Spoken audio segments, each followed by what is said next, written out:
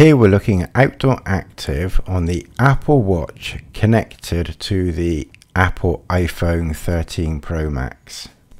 In order for this to work, you need outdoor active installed on your phone. So you can see the mapping here. So once you're into the mapping, you just use the dial to zoom in and out.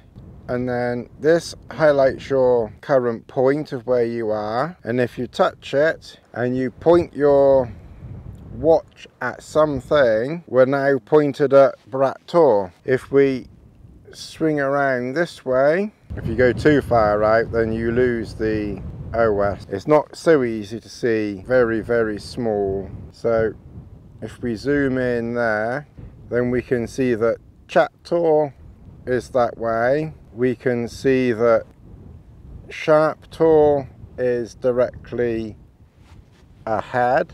It is actually pretty accurate, to be honest, because when you line it up there, it's kind of pointing to Sharp Tour, which is that one there.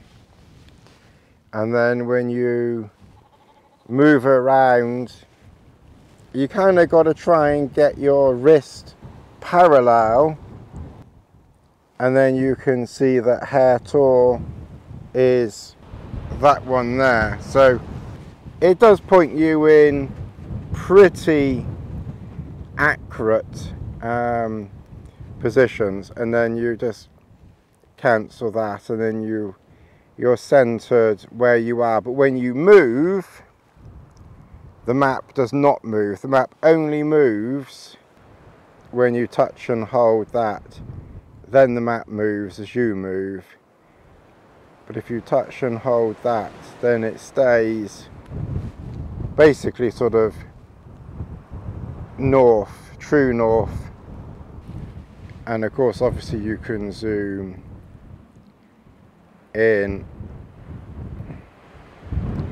and out. Just remember that whilst this is quite good, this is a touch screen. So if this rained, if it was raining, this touch screen would become all but useless, and you are fairly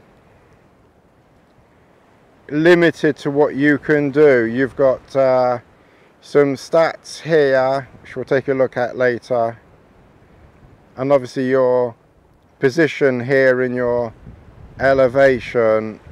You can record a track, and I'm not quite sure what that does. And then you head back to that point there. To find it, you just search for the O, press that, and then to go back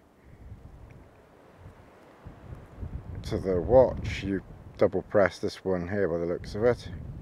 Obviously your watch has to be connected to your phone, which is connected to your knee bone, which is connected to your thigh bone. And as long as you're all connected and hooked up, then obviously everything comes through here, you know, perfectly well. Also, just remember that the battery in this watch is not going to last very long.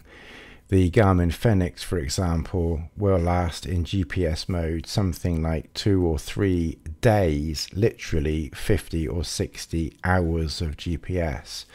I would imagine that the battery in this will be gone, you know, in half a day or something like that. It really won't last very long, because you're literally charging an Apple Watch up every day in general use anyway. So, you know, just bear that in mind. I have a video where I show the limitations of trying to charge this as well when you're camping and hiking. So be sure to, you know, check that out. It's hiding in this lot of videos somewhere.